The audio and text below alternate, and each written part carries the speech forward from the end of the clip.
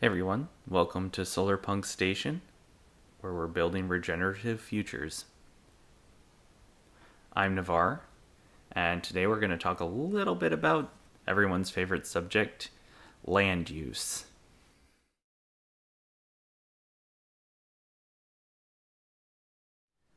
As we're starting a zoning code rewrite here in Charlottesville, I've been thinking a lot about the big picture when it comes to both our city and cities in general.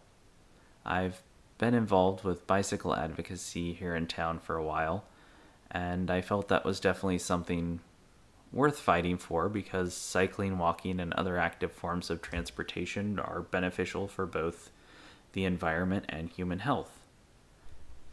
When you look at bicycling in the United States, you have a bimodal distribution of users, people who have to cycle because that's the only option they have to get around, and people who choose to ride.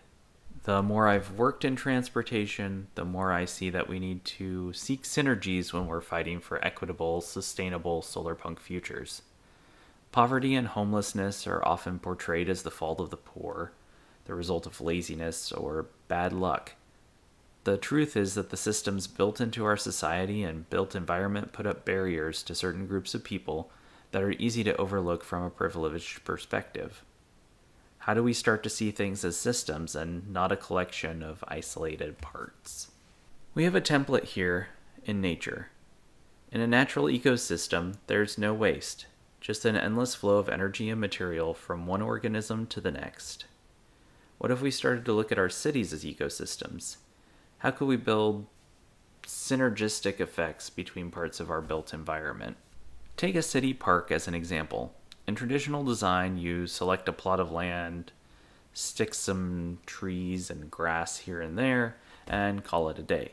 You might go so far as to add some playground equipment if you're putting it in a residential area.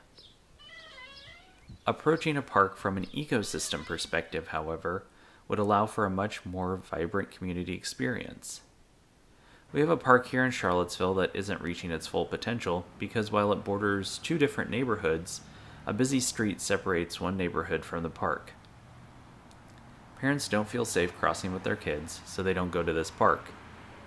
If we took the whole ecosystem into account, safe crossing to and from the park would have been an integral part of its design. As discussed extensively in the Nature Fix, exposure to nature is immensely beneficial for mental and physical health. Poor design has a tangible, detrimental effect on equity. Taking things a step further, the green space of parks also affords an opportunity to work on sustainability. Charlottesville is in the Chesapeake Bay watershed and has an important role to play in reducing pollution that flows into the bay. In addition, stormwater management is becoming an increasingly important aspect of urban design as climate change makes storms more variable and rainfall is less predictable. As a way of integrating ecological density, we could add native plantings to encourage pollinators as well as rain gardens and permeable pavement for managing stormwater. By taking some additional steps in the design phase of a project, we enhance the equity, sustainability, and beauty of the city all at once, instead of requiring separate projects to achieve a less resilient and integrated design. The same approach could be used when approaching transportation or housing. Taking the system as a whole into account when making planning decisions will allow us to do the most good with our limited community resources. What opportunities are there for ecological systems thinking in your area? Let us know down below in the comments, and we will see you all next time. If you like this video and want to support this channel, you can go ahead and check out the camaraderie link down below in the description. And I'd like to give a special shout out to supporters Cade and Ryan for their support.